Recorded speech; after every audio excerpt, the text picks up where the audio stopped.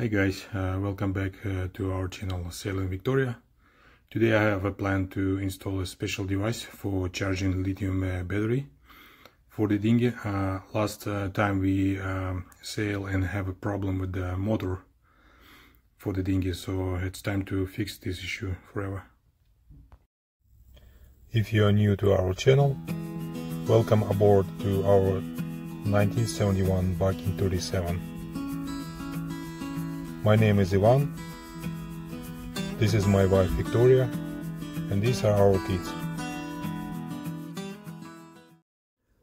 I got this charger from a local Canadian manufacturer. I never used these products and never used this manufacturer before, but looks solid. And we are going to install this thing following to instruction of installation and set up properly to make it working nice. Yeah, not the worst quality, but yeah, it could be better. Anyway, let's give it a try and see how this works. Honestly, I hate when manufacturers use the screws in electronics. I don't see any problem to make it thread and use the proper bolts. There are two fuses inside, so I gotta get a spares. I just need to check what rate is. There are 220s, yeah, that's fine. So I have to drive to local store to get the wires because I didn't have such need. So as per calculation, I gotta use the gauge 10 or 8. So I took 8, and I got also the terminals and bolts and nuts, and I'm going to install it right now. So for the terminals, I use this nice cheap compression tool for the terminals. Very cool, recommended. It looks like this will fit, I don't know, 6 or 9, depends how do you look at. So yeah, let's put it in, and we'll start from one of the wire. Let's take red one.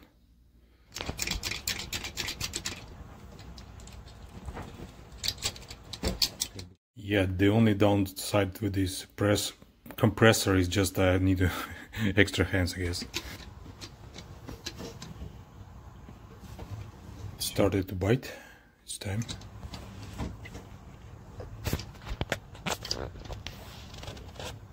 Push the wire all the way in and continue to pump it in to make it tight.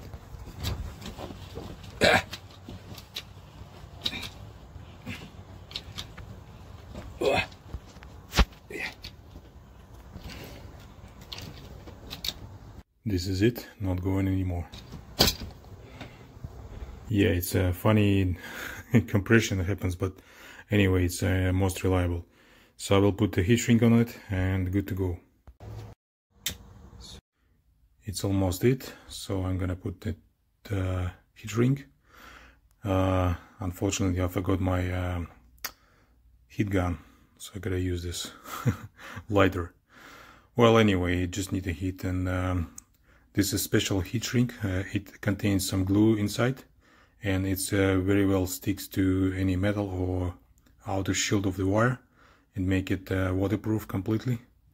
And if you look at the edges, you see the glue is going out. So this is a good sign that it's a good adhesion inside. And this is mostly about it. It looks like everything is connected right now. So charger will be connected in parallel with the windlass battery through the breaker. I have to change it to 20 amp, but now it's 150 amp. I don't know why I put it on, but anyway, it is what it is for now. It will work. Then I gotta connect plus to the D1 terminal. They call it D1. It's for ignition.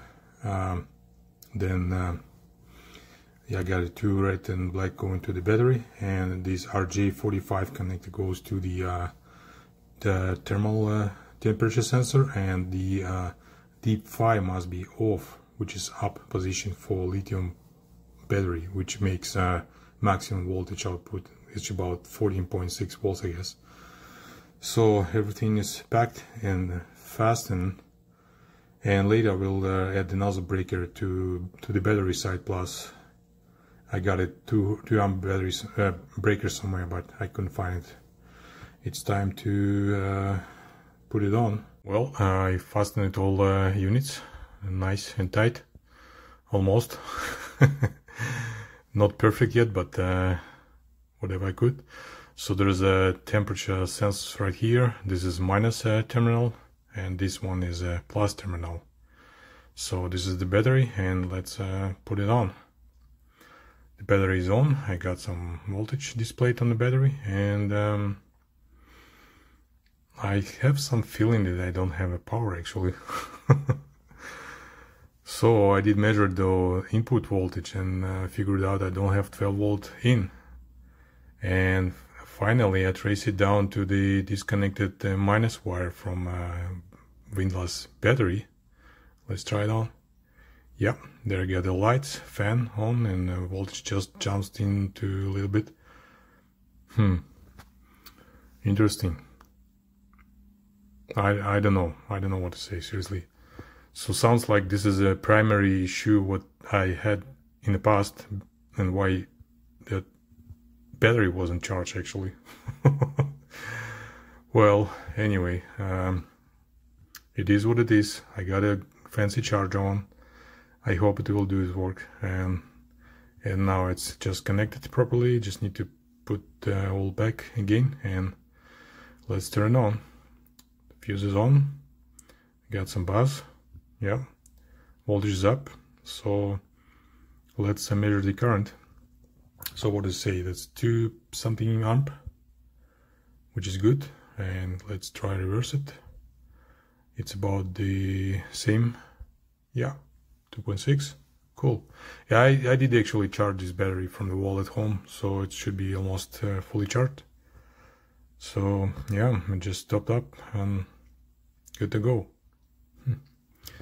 Well, anyway, it's all installed and ready to check it by time.